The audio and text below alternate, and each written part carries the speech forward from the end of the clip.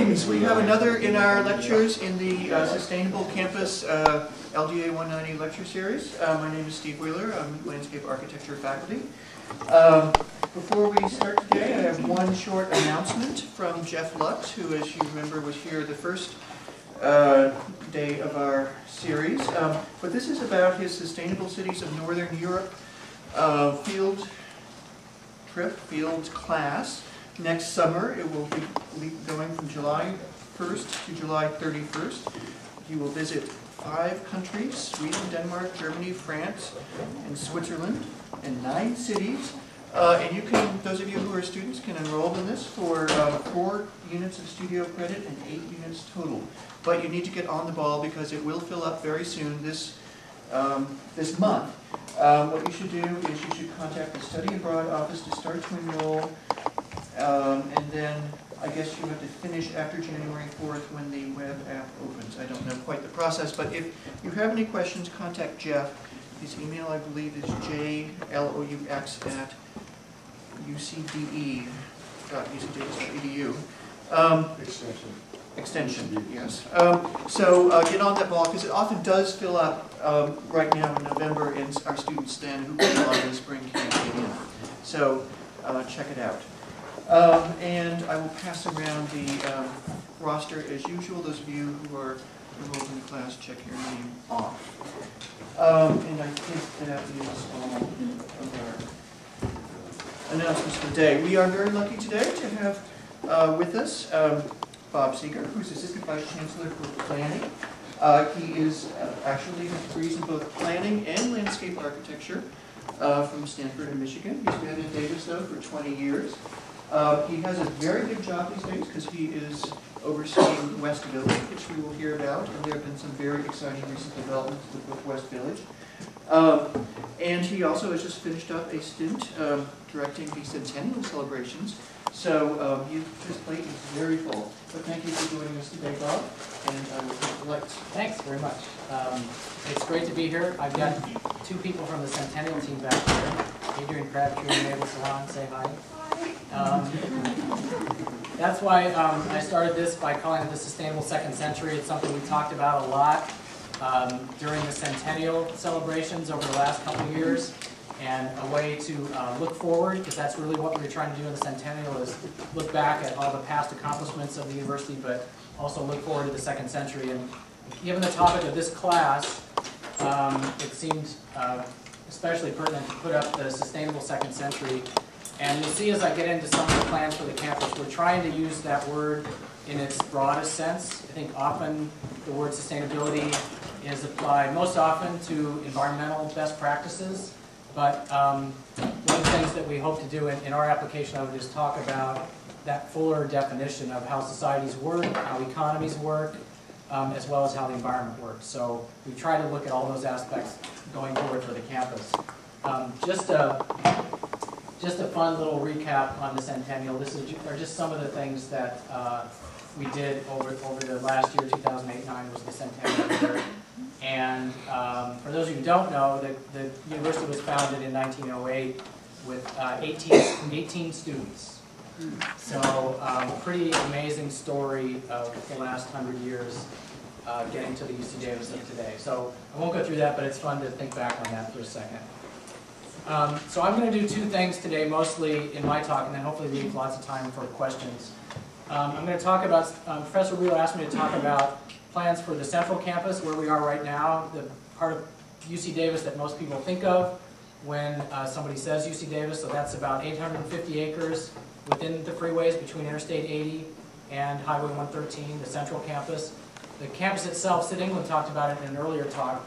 In the local Davis area is about 5,300 acres. It's the largest UC campus by far. And I think he mentioned too, context on that is just our central campus that I'm going to talk about here first. At 850 acres is about the size of 2 UCLAs. So it's a really big place. And but I'm going to focus for today on the central campus and then on West Village and some of the sustainability initiatives that we've got going there. So this is just a beginning slide. These little diagrams, when we put together this framework plan, we got it approved by the regents of the university last May. And just briefly, the way planning works at UC Davis, there are really 3 or 4 levels to it. The first level is something we call the long-range development plan, and that's where we do a land use plan for that whole 5,300 acres, looking typically about 15 or 20 years into the future to the best of our ability. So it's kind of like a city general plan. We call it a long-range development plan or an LRDP.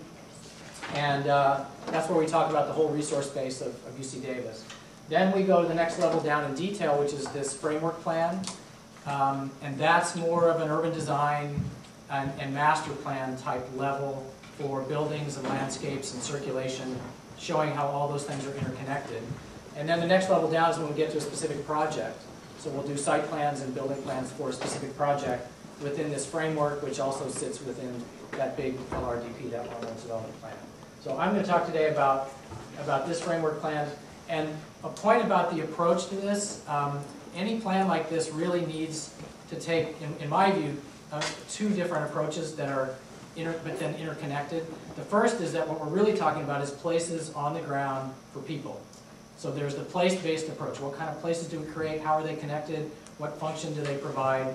But then there's also all these systems behind that. So these little diagrams, for example, in the upper left, that's a building capacity. The one below it is the stormwater system. Down the third one is the transit system. Then an inventory of every tree on campus is lower left. Parking and the main loop circulation, open space, bicycle planning. This map, if you can see it, has every major utility line on the campus highlighted on it. This is an integrated circulation map. That's the roadway system, and that's the existing condition. So it's really, at the end of the day, it's about planning places for people, for you all to enjoy and do your work and meet the functional needs of the campus. But behind it is this more kind of diagrammatic, analytical approach about the systems it takes to feed a place and make it work. So the planning exercise, in my view, is a matter of doing both of those, but mostly it's about rolling up these different systems into making sure we create good places for people. So I just want to say a word about that. And what I'll do is I'll walk you through the way that this framework plan is put together. I brought one copy. It's on the website. You can find it right there on the website. The whole thing's on. And I'll pass this around as I'm talking, just so you can get a sense of what the document's like. And again, we just completed that earlier this year. So we established 3 principles, 3 goals for this framework plan. The first one is just the place exists so that the mission of the university can be accomplished. So teaching, research, and public service missions of the university, whatever the physical environment can do to support that, that's job number 1. And that's the first goal up there. The second one is in terms of campus life. So while the primary mission of the place is teaching, research, and public service, it's also a whole community. And campus life, there are students that live here, there are places to eat, there are recreation amenities, there are entertainment venues, there are all the things that come with being a whole community. So that's the campus life part of it. And then there's the environment itself, with goals that we have to create as sustainable a physical environment as we can. So all 3 of those, when we look at creating the campus environment, we want to hit all those cylinders if we're going to be successful. So first thing we do in a plan like this is say, what's the existing condition? What's the context? So there are elements in this plan that describe the geography and climate, what makes this particular location different than others. And I'm encouraged by the Sustainable Sites Initiative that's coming out of the American Society for Landscape Architects to try to set up a rating system that's more bioregionally based than the LEED system, if you're familiar with that, the Leadership in Energy and Environmental Design, which is the U.S. Green Building Council's rating system. But it works a lot better for buildings than it does for places. It's not very tuned. So you might get the same point for saving a drop of water on the East Coast that you get for saving a drop of water on the West Coast, and those are kind of different in terms of impact.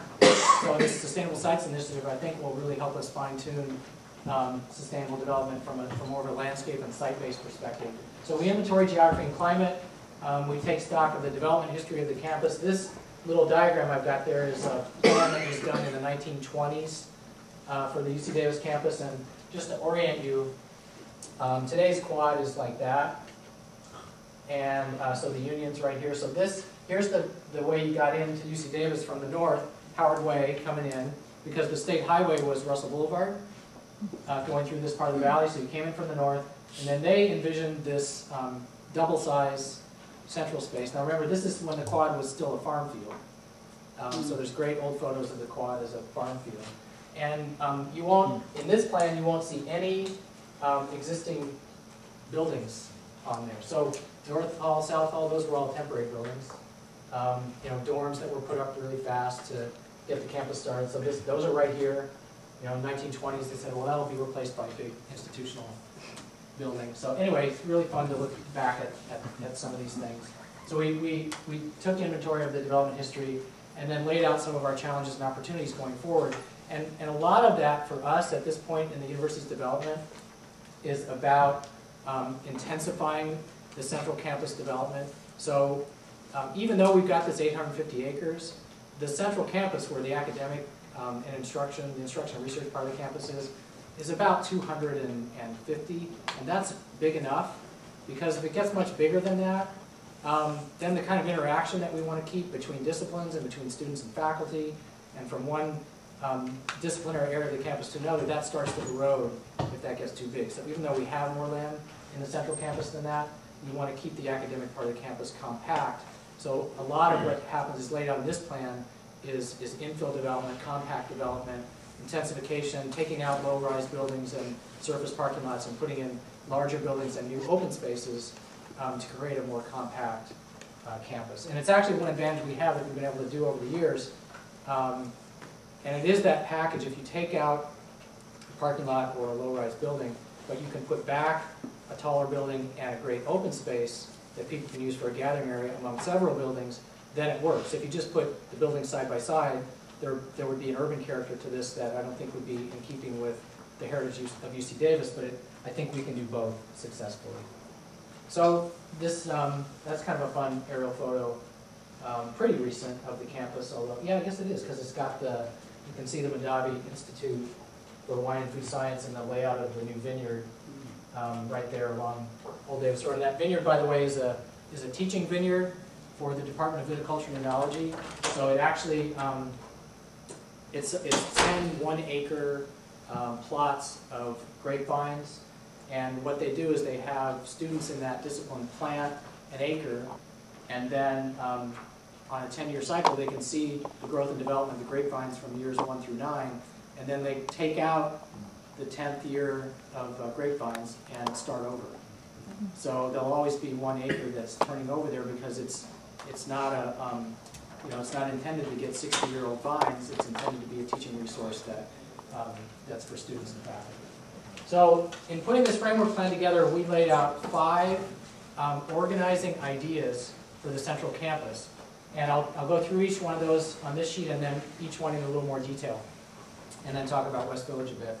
So what we tried really hard to do on these 5 organizing ideas is integrate sustainability values, planning concepts, and architectural and landscape guidelines. So instead of maybe the more traditional, here's the sustainability chapter that says do good, and then here's the plan for the campus, and then here's architectural guidelines, we tried to integrate all of them into these planning concepts. So each, I'll go through the 5 framework areas, and then in detail I'll show you what the sustainability value was that we were working towards. And again, you'll see it's a very broad definition of what we mean by sustainability, and then how they all work together. So the first one we called strengthen the civic core of the campus, and I'll tell you more about that, but that's a north-south organizing idea from the very north edge of campus on Howard Way, where you're coming off Russell, all the way down past the Union, the Quad, the library, the Arboretum, all the way down to the Mondavi Center area. That's a north-south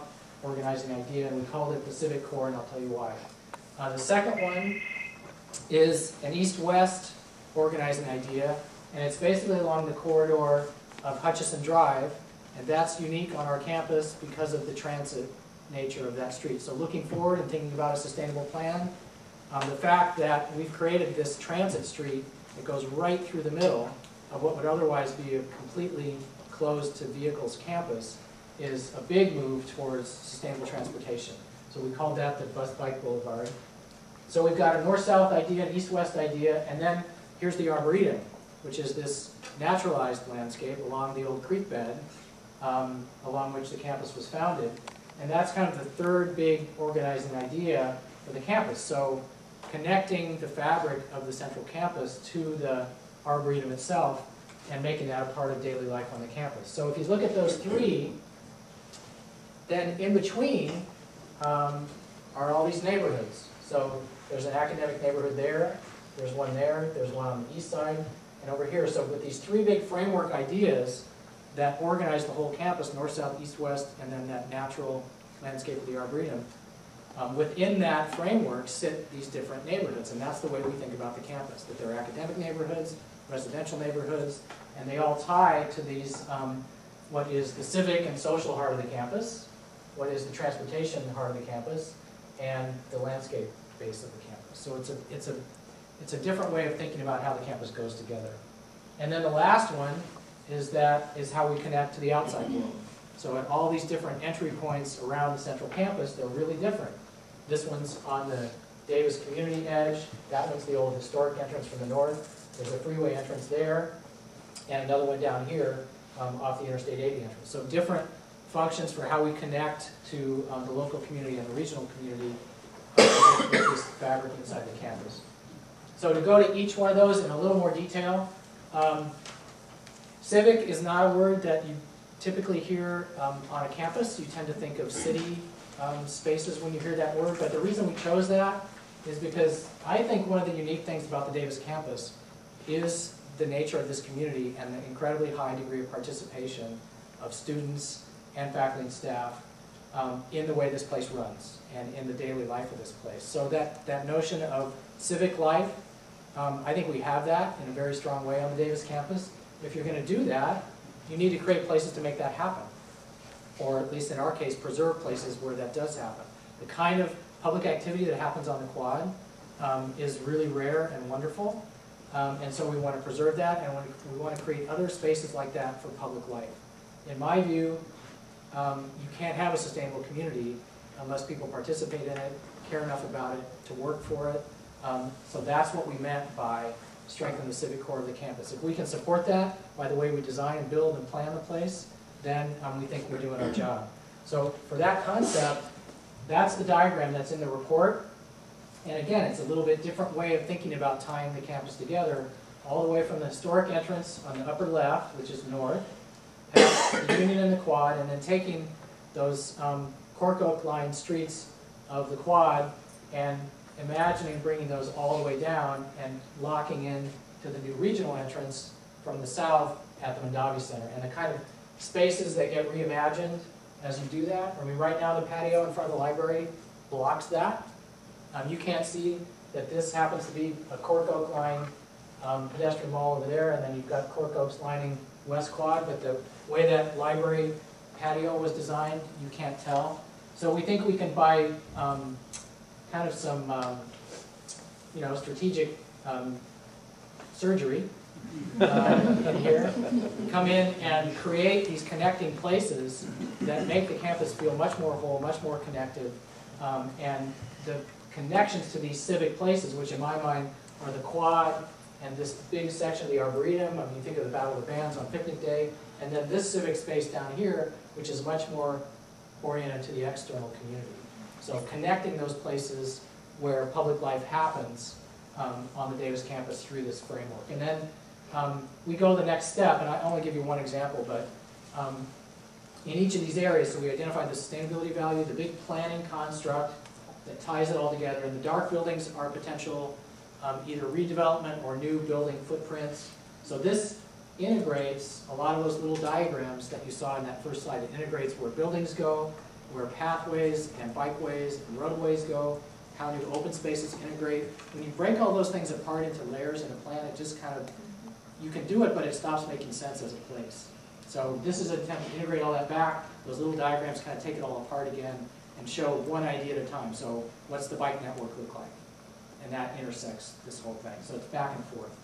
And then in each area like this, we said, what's unique about the civic core? Well, it's got these big civic buildings. It's got unions, libraries, performing arts centers. Those are different kinds of buildings than an academic building like this one, than a recreation building, than housing. So what relationships should those big public buildings have to open space and circulation? And so we actually lay out in each area, I don't have examples, but we lay out in each area what kind of architectural guidelines does it take for those buildings to help support this idea.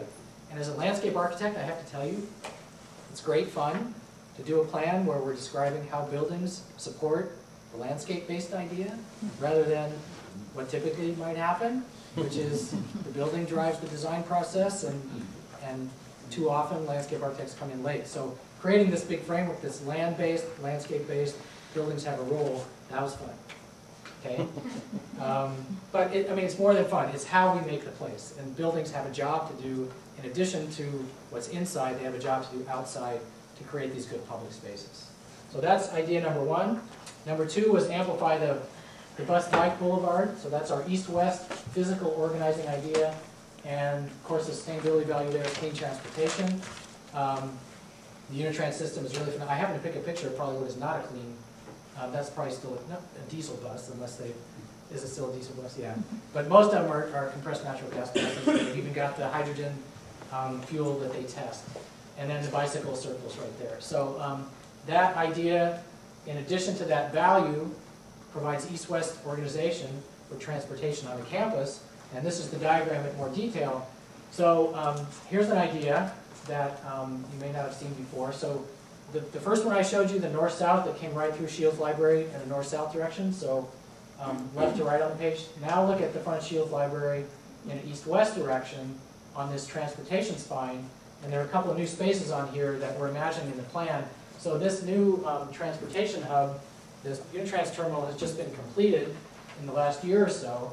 Well, that is probably now the single biggest generator of pedestrian activity on the campus, because that's where all the buses let out, right? So that's where you all start walking after you get off the bus. So what happens when you go both directions from there? It's kind of a mess, right? I mean, it's there's a bunch of temporary buildings up there where it says street front building on a pedestrian promenade, and then you go this way, and there's a bunch of temporary buildings, and cars and buses and bikes and people pushing lab carts across the street. It's crazy. So this shows two new spaces, public spaces on either side of that transportation hub. The one on top, where it says the Walker Promenade, we're actually, the building where it says street front building on a pedestrian promenade, that building is in design. It's called the Student Community Center. It was funded with a student referendum a couple of years ago. And so those, it is true, those temporary buildings on that corner are short for this world. Been here how long? 35 years or something, so very temporary. But they're gone. We call them historic. They're historic, yeah. If they were 45, we'd have to do a National Register investigation. They aren't, luckily. So there's a new building going there, and then there's Walker Hall. The concept is opening up the entire middle of that block with a pedestrian promenade, a pedestrian walk, that from the front door of Shields Library will connect you right through that block over to the silo hub and to the silo. And that will change the way the whole middle of campus feels. It'll be a very active street. There'll be student activities in those buildings. So it's a very exciting prospect, and we're doing the first building. And then one more project, and Walker Hall won't have anybody in it anymore, and then we have to figure out a way to renovate that and change the back of it so we can create this connector between, I mean, when the library was built, the front door faced the quad, right? Makes perfect sense. But then it got added on to 3 times, and each time the door changed. So the last time it landed, they had to, you know, they closed it on the 4th side, and that's where the door ended up, on the west side. But this is going to rationalize all that and connect to the west side of campus. So that's exciting. And then this idea, if you were to go there right now, that building that's has the space frame, that's right here. Okay, and then there's a building that sits right here. That's a little 1-story green metal building. So this reimagines extending buildings connected to the silo complex over to this point, and then that goes away. There's big redwood trees in here, and new building footprints. Something that would take this part of campus, which is where the physical sciences and engineering disciplines are, and this part of campus where biological sciences and agriculture are, and connecting those two with a new common quad on that side of campus, because not everybody can have frontage on the main quad anymore. So we need a new space of activity like that, but we want it connected back with strong pedestrian ways back to that north-south civic core itself. So this is a really interesting potential for this part of campus. It'll take a while, but I guess I've been around long enough now, working on things like this, to feel like they'll happen if they're strong enough ideas. And we'll find the opportunities to make things like this happen. So that's idea number 2. Number 3 is to connect to the Arboretum. And Arboretum is a wonderful opportunity because it's an environment where the landscape is dominant, to try different things and different kinds of design. So the value that we put there was integrating the built environment, natural environment. Of course, we try to do that whenever we can with the way we design buildings, but it's different when you're in a dominant landscape environment. This is an idea to get you oriented. Interstate 80 is down here, and this is Old Davis Road. Right now you come down Old Davis Road on the campus and it curves this way. So this is an idea where you actually come this way and you could take a left and get to a visitor center here for the Arboretum. And this is where horses are grazing right now as a part of the large animal facility that's right over here. So what it does is it takes this part of the Arboretum, which has these wonderful assets of the gazebo and the new nursery, and expands the Arboretum to the north and provides access to it from the south. So what happens is, I wish we could take a walk out there because it's really fun. You go to this part of campus, if you come in this way, there's just an oleander hedge right here, but it's a completely different world. And you know what it takes to get to Cootie Creek Lodge, right? I mean, you can't get there from here. You go up here and up and left again, and along the old wastewater treatment plant, and find the parking lot, hopefully. Well, this whole landscape here is just on the other side of that hedge.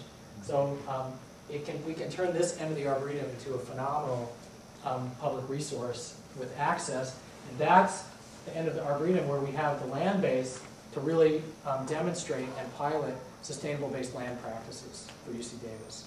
So it's a really exciting prospect, working with academic units to help decide what that landscape and what those buildings should look like. So that's number 3.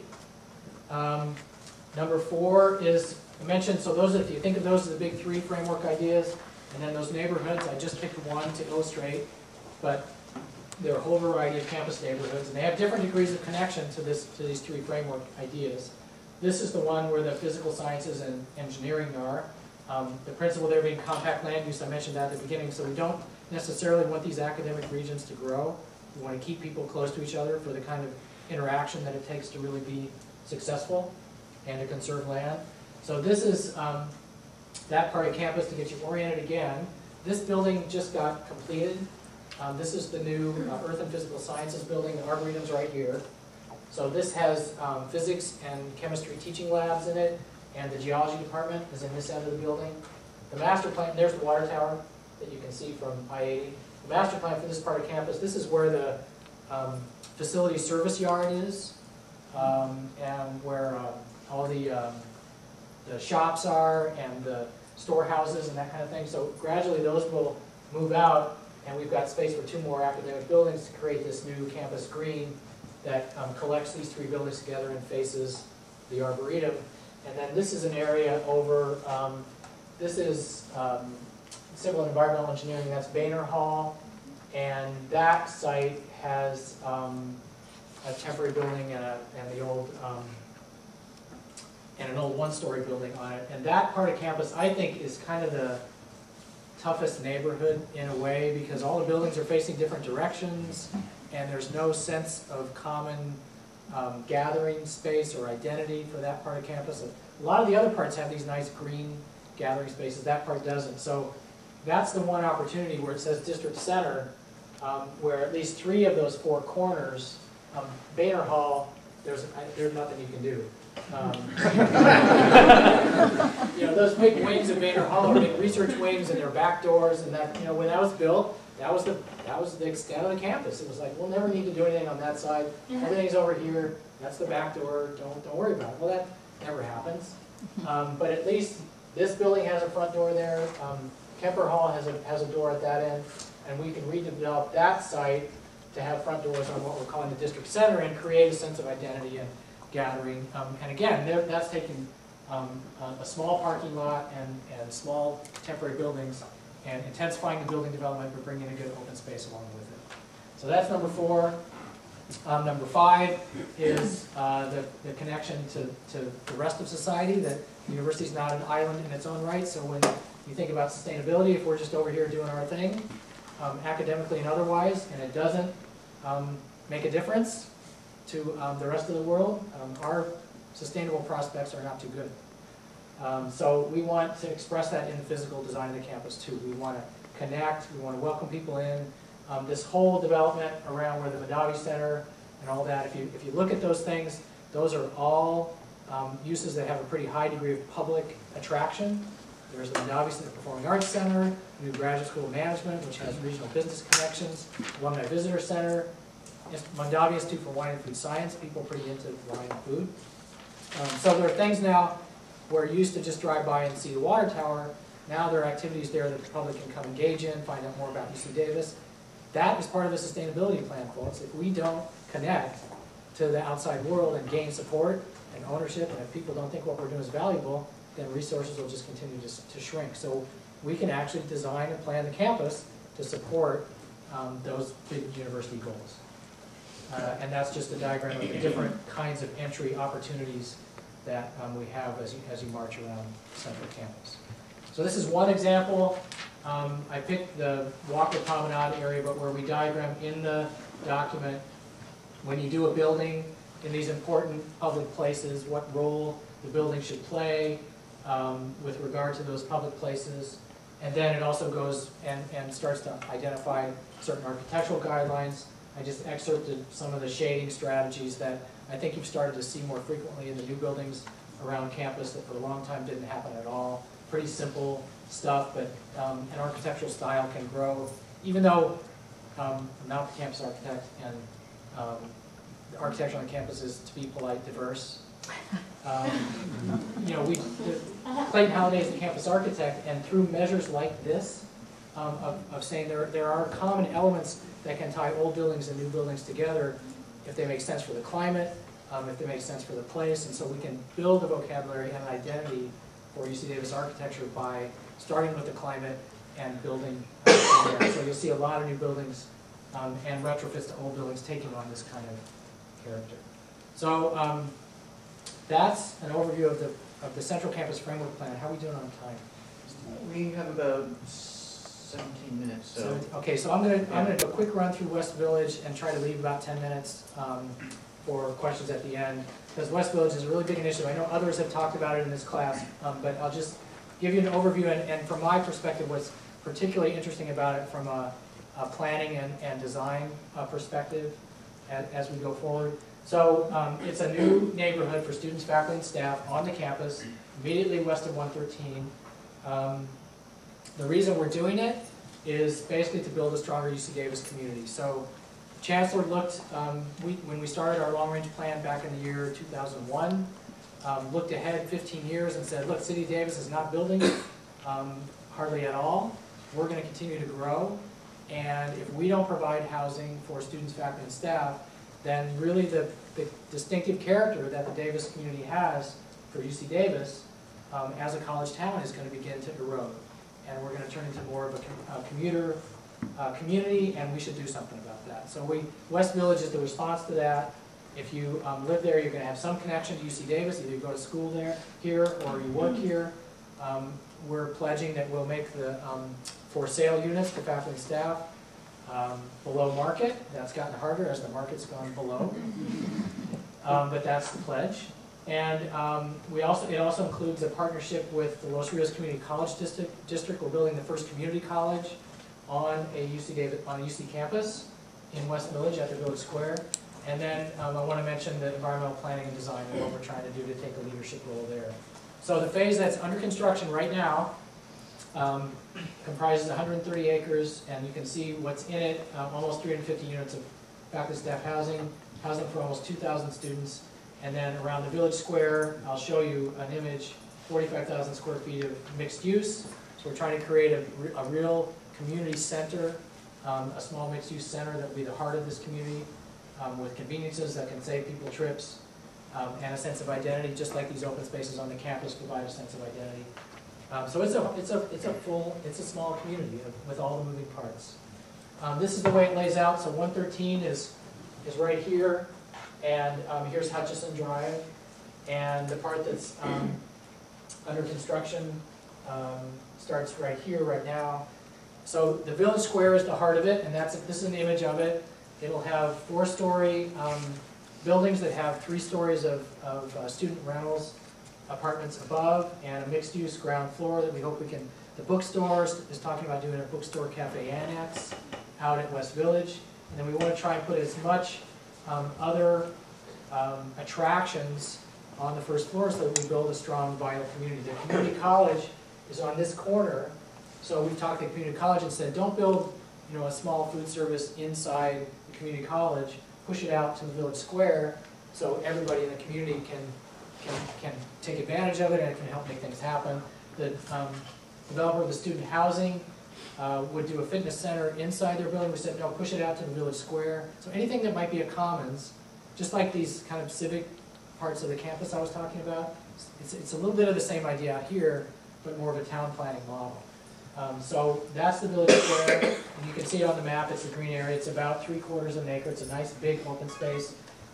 The landscape design is actually really interesting. It's got just a simple lawn gathering area that slopes very gently down. This area is high and steps down, and there's a natural drainage feature landscape right there that both of these landscapes drain to. So it's more of an urban application for some of the stormwater cleansing type of landscapes that more and more we need to do on the campus. So that's the village square. There's also student housing, and it built out for almost 2,000 students, and that's on that whole part of the neighborhood, and then faculty and staff housing up there. So the village square again is this place where hopefully everything comes together, and there are services and amenities for everybody. And then there's a whole open space network. It's a whole natural drainage system on the site, so that it's all gravity drained. The only kind of weird thing is that the creek is down below, but the natural grade goes that way. So I grew up in the Midwest where water flows downhill. But that doesn't happen here.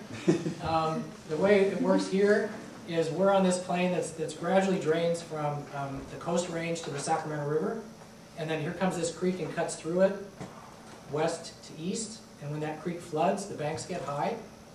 Okay, so the high points are right next to the creek. So when a drop of water happens just on the other side of that levee, it never makes it to the creek. It kind of drains alongside the creek towards the Sacramento River. So, yeah. So the creek's down there, and the water is kind of going northeast and southeast from the creek. So we did natural drainage with the flow, which ends up with all the water up the top. In fact, if any of you went by after that first rain, there were kids swimming in it. Yeah, a guy in my office, Carl Moore, went by and saw there were kids swimming in it, but he just went like this because he was afraid it was his kids. So it works, but then, and it will hold up to 100-year storm, but then we needed an overflow because you've always got to have some kind of overflows. So there is an underground piping system that takes it back to the old North Fork of the creek, which is right down here. But we were able to do the whole thing without upsizing any of the campus drainage system by using the greenways and the new ponds and all that to handle the drainage. And then all the streets and the pads are all graded to make that work. I'll say more about the energy initiative in a second because we're on a path to make West Village a zero net energy community, which is very exciting, and I'll tell you a little bit about how we're doing that. But first, it was to do everything that's free. So just some smart site planning, where long east-west streets so that all the units can have southern exposure, and control solar access and keep narrow openings on the east and west of buildings. If you have southern exposure in our climate, that also exposes you to the cooling breezes from the south. You look at the typical zigzag suburban neighborhood and the houses face every possible direction. This is simple, it's free. Just orient the street and the building and take advantage of the sun and the wind. I talked about the water system a little bit, the transportation system. Unitrans, when we were doing the planning, said if we kept everybody within a 5-minute walk of the central bus spine, that they could have a bus out there every 8 minutes or so, just shuttling back and forth to the central campus. So the bus would come over here, up to the village square, out here and back, and everybody's within a 5-minute walk. So if you live at West Village, you don't get to buy a monthly parking permit. You can walk or bike or take the bus, because otherwise we're providing a parking space there and over here. So that's part of the idea. And I mentioned some of the solar access and cooling breezes. So just some kind of easy stuff on the, well, it wasn't easy, but sensible stuff on the site planning. And then for the energy strategy, working with our own energy efficiency center on campus, we've got a whole very, very aggressive package of energy efficiency measures that we're building into all the buildings, reducing by almost 60% the energy demand of a building before anything else happens. So the first part, we're actually working with a group from Chevron Energy Solutions that's putting together this plan for the developer.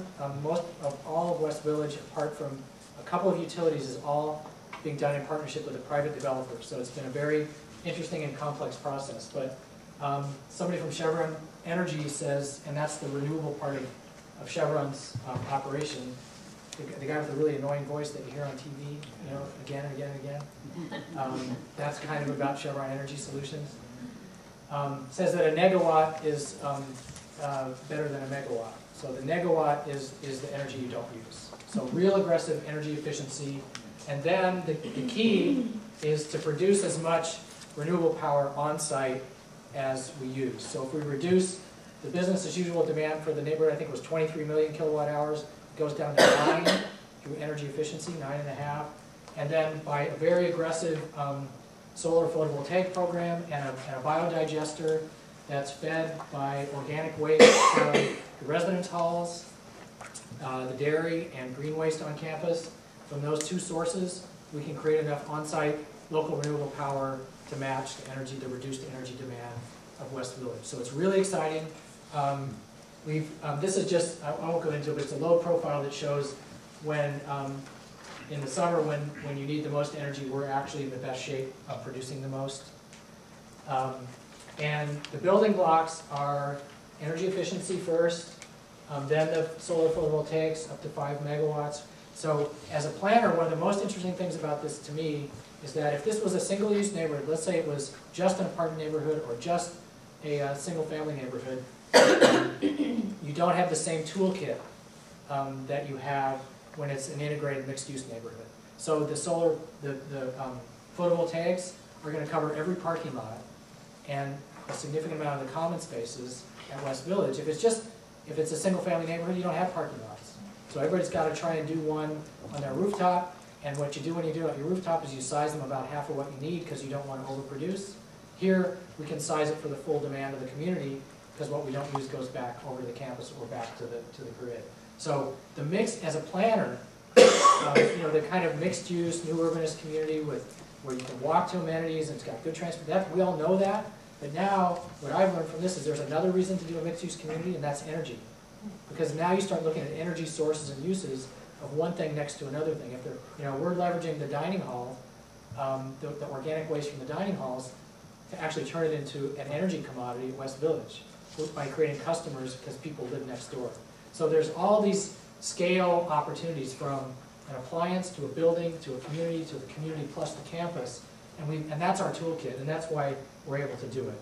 Community Energy Park is where the biodigester is, and then something happened in the slide, but it's all tied together with what's called a smart grid that it allows you to measure and monitor how you use energy. So almost done. We got a $2 million grant from the California Energy Commission in July to help us with the extraordinary engineering costs that it's going to take to make West Village happen. And then we've got these monster grants in with the help of our Energy Efficiency Center to the Department of Energy right now, and also working with PG&E. So the key to this whole thing is partnerships of all kinds. There's no way we could pull something like this off by ourselves. So it's a partnership with a private developer to start with. We've got the education partnerships with our local community college and school district. On the energy side, talented people from Chevron Energy, the Energy Commission, DOE is paying for part of the analysis. And then on the academic side, tremendous opportunities to think of West Village as a living laboratory for the academic side of UC Davis, and we have all these partners we're working with already. So it's under construction. First occupancy is fall of 11, and that's it. Okay.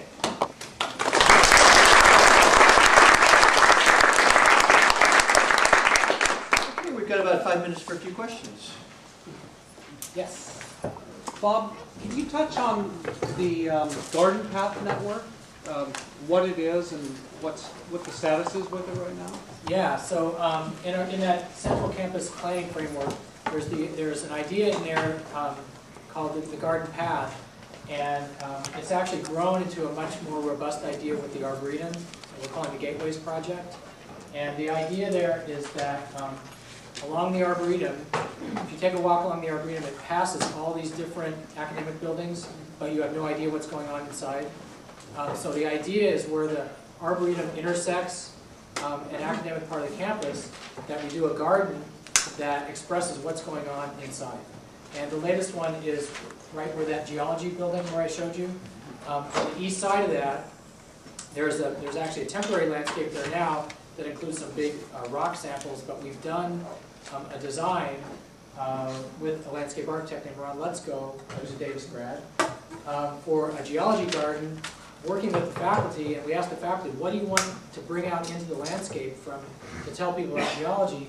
And it turned into a walkway that's 250 feet long that will demonstrate 300 million years of geological history in these different outdoor rooms with sections through California showing the Central Valley emerging from an inland sea and all kinds of really cool stuff.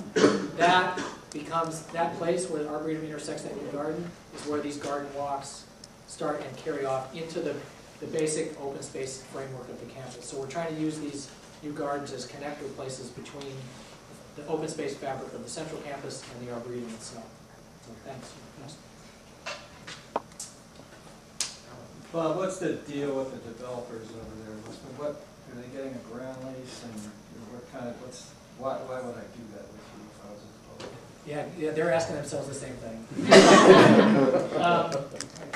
Yeah, so the way it works is the developer leases the ground from the university. The university retains ownership of the ground in all cases, and the developer will build, own, and manage the student apartments, and then they will work with builders to build and then sell faculty staff homes. So they had to do their analysis that said at the acceptable rent and selling prices that they think they can make a buck on it. And I think they're hoping now to at least get out whole, because yeah, it's gotten so tough with the current market. But there is less than 0.5% student vacancy rate in this town, so it's really tight, and everybody's paying the price for that. So this will help on that. And what will happen first is student apartments will come up first, and they'll probably build model homes and pre-sell and not get ahead of themselves on the homes. The Los Rios project is funded. That's going to happen. And then then if you factored into all that, the service of paying for all the services is a really complex analysis, but that'll be factored into the home prices and the rent to pay for making the roads happen and the utilities happen just the way it would in the city, except the campus is in that in the math. But so far so good. Their financing is still good, and you're paying in, and they're great. They're incredible. I mean, they're as motivated, if not more, than we are on this whole energy strategy, because they want this to be their business. They want to be a pioneer in zero net energy. So it's fantastic. Okay, maybe one or two more questions. Yeah. I have a question. One thing I've noticed, the apartment complexes near campus, they're relatively expensive for students. You're cramming 2 people in a bedroom that's $800. I mean, is West Village going to be around the same price of the other apartment complexes? I think it's gonna be a real mix. I think there are gonna be some where they size a bedroom big enough to charge more and have 2 in, and then others where the units are smaller and not intended for doubling, and those will be less expensive. So it's gonna be a mix. Okay, hand back there, Al. I noticed the LaRue entrance was not one of the primary gateways. Is that intentional, or? No, it should have been on there. I Okay. should have had it on there, because it's, because it's the portal for all the athletic facilities and all the public access on that side. So yeah, I should correct that. Thank you. Okay, any final quick question? We got Bob here. Thanks. Okay, let's give it a